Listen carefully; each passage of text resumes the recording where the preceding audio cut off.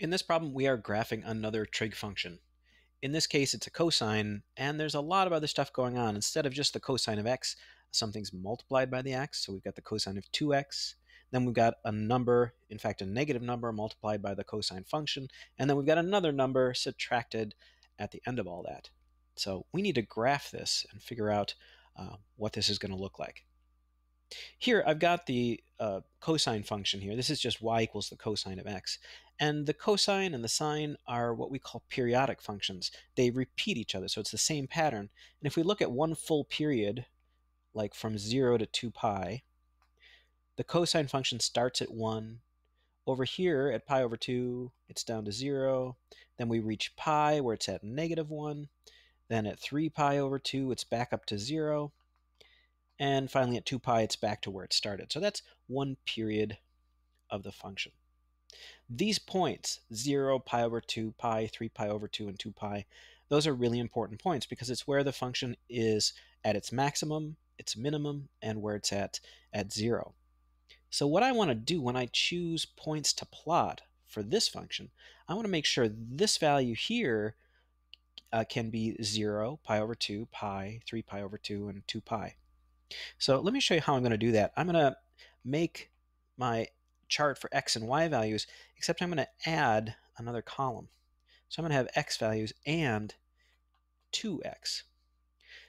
This is just a way to help me organize in my head what I need to plug in for x. I want 2x to be 0, pi over 2, pi, 3 pi over 2,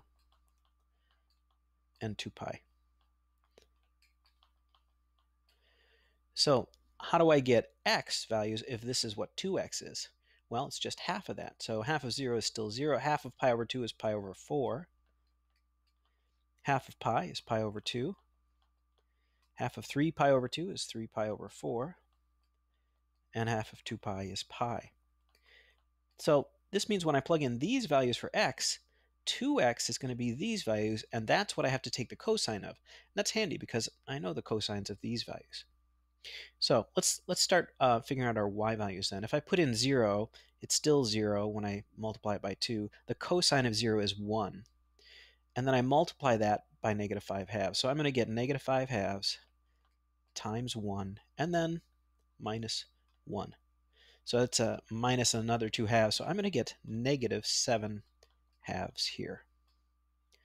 Let's try putting in pi over 4. We multiply by 2, we get pi over 2. The cosine of pi over 2 is 0. So -5 halves times 0 is just 0. So this is -1.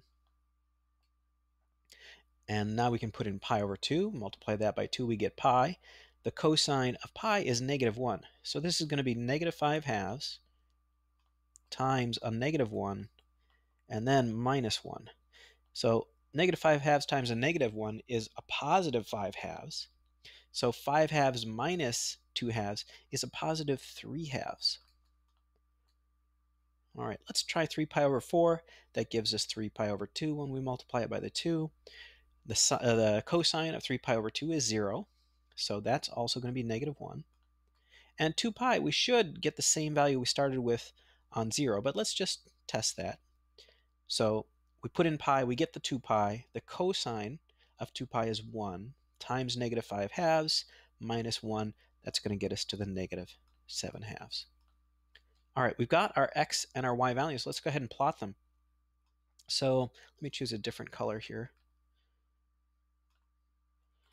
So my first point is 0 and -7 halves. So 7 halves is 3.5. So right here. And then we've got at pi over 4, which is right here between 0 and pi over 2, we've up to -1. And at pi over 2, we're at positive 3 halves. So pi over 2, 1.5 right there. Then we head back down again. That's our high point. So at 3 pi over 4, which is going to be right here, we are at -1. So back down to -1. And then at pi, we are down to -7 halves again. So there we go. If we sketch that in, we've got that. And then we would keep keep on going to the left and right in a similar way. So that is how to graph this cosine function when you've got something multiplied by the x and other things going on.